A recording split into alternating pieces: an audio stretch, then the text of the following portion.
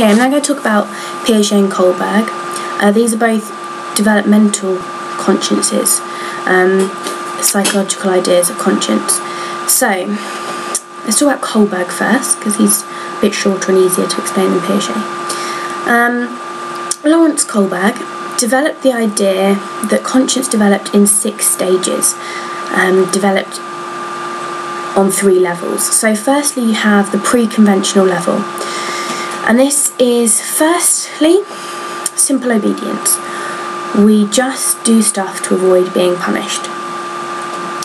Then as you get a little bit older, get a little bit more cognitively advanced, it develops into instrumental egoism, and this is a simple exchange where people can make deals. So I want this, I won't get it unless I do that. That's pretty much as simple as it gets, and that is pre-conventional level, happening at a very young age, and you see it in children where they're willing to barter for things and they just basically do stuff in order that they don't get punished. We then move on to the conventional level, and the third stage is interpersonal concordance, and this is where we are polite and we meet social expectations. We are just nice to people and we basically are just socially acceptable individuals. Then the fourth is law and duty to social order, and we adhere slightly more to the social order and we follow the laws set down by society. We don't question very much, and we accept that in order to maintain a good quality of existence we have to just obey social laws. Then now that level 4 is kind of basically the level that most people are at in society. They don't see the need to question morality or question society or social order, they just do it. Then Kohlberg's saying that there's a further stage which certain people develop to. So you could take philosophers, ethicists, anyone who really considers what they're doing and the moral implications of their actions. So level 5 is what's called consensus building procedures. Now this is where individuals kind of look at society in a more abstract way, and they kind of say, well, why are we doing this? And they attempt to build a consensus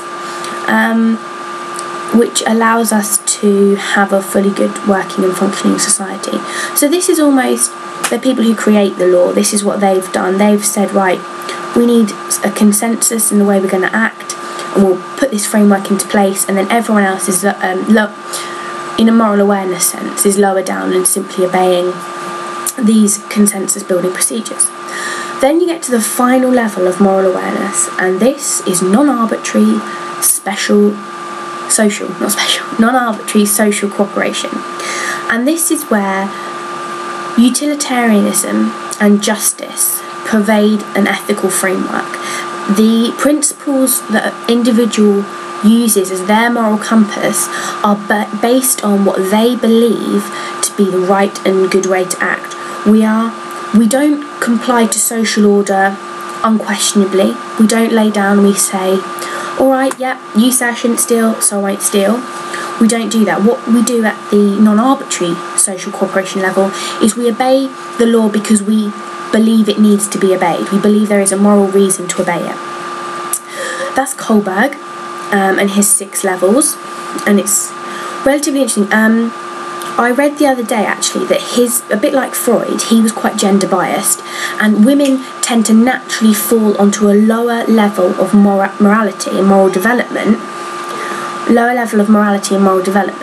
in this theory, because actually a lot of the time women tend to this is not my words, this is, by the way, I was reading the other day, women tend to be at, say, about a level 4, and it's much harder for a woman to get higher up the scale. And what this lady who was writing was saying, that actually Kohlberg is gender biased, and he's placing the morality of men above the morality of women. In actual case, it's not it's not that, and actually benevolence, which is what this woman saw as a key quality of a lot of ladies, is a lot more important in our moral standing. So that was Kohlberg. Then Piaget, he did another developmental understanding of conscience. Now, what did he say? He said there are two phases to our conscience. Firstly, it's the heteronomous phase. Heteronomous, we'll go with that. Heteronomous phase of morality, which is basically where we are characterised by respect for authority and the power of adults. And because of our cognitive immaturity, our egocentric nature, basically we simply do what we're told. Now, the heteronomous phase is because the rules are provided by authority, so our parents, any teachers we might be in contact with. These rules by the child are seen as absolute, fixed, unquestionable, immutable. They are to be strictly adhered to. And actually what this is the child would see the value of the rule above the purpose of the rule. You see it in young children, maybe when they're playing games. No, you can't do that, that's against the rules, no. And they get very stressed out if someone breaks the rules. But often they think it's okay for them to. So that's the egocentric bit as well. There's two important key phrases, which is expiatory punishment and imminent justice, and they are both believed in by the child in the heteronomous phase. So expiatory punishment is basically proportional punishment. If you do something not very bad, you'll get a not very bad punishment. If you do something very, very bad, you'll get a very, very bad punishment. And it's that kind of proportional punishment which children see as really important. Like, I get it sometimes with my sister. If I've done something that's wrong, if I've done something that's wrong, my mum's told me off, a lot of the time she'll be really annoyed that I've not been punished more. No, send Charlotte out to the garage, like that. That's kind of what I get. But so that's her belief in expiatory punishment. And the imminent justice is that basically bad behaviour is always punished. People do not get away with bad things, and it's a very lovely, naive thought that we can never not be punished when we do something wrong. But as you will see, this belief is definitely lost in the autonomous phase of morality.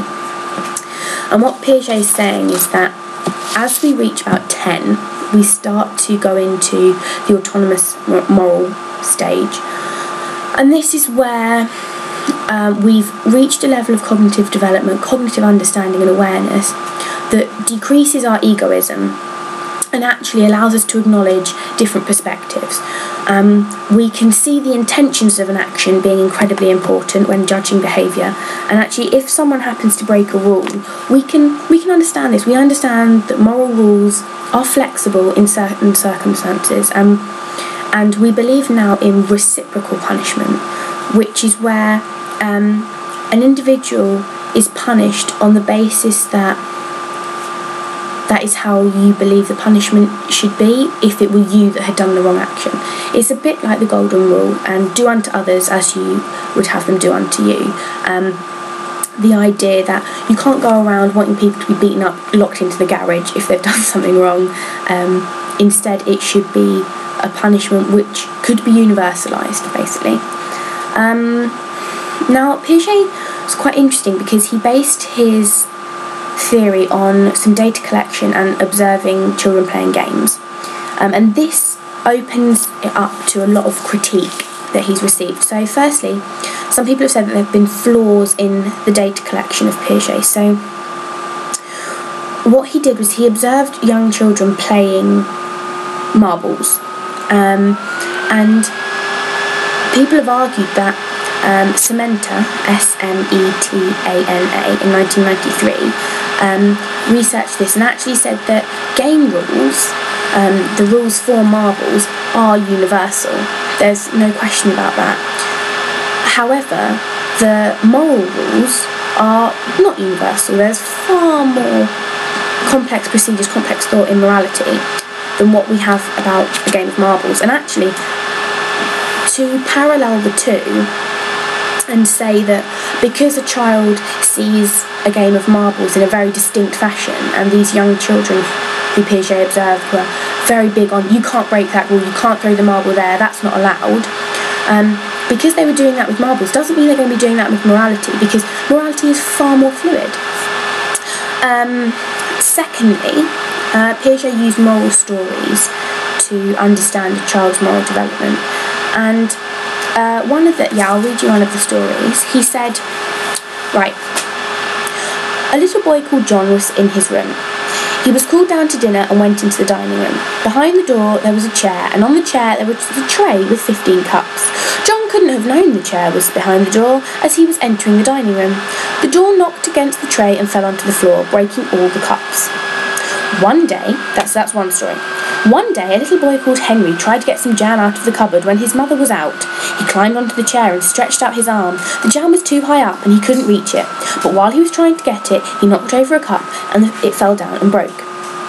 And Piaget asked the children which child was naughtier.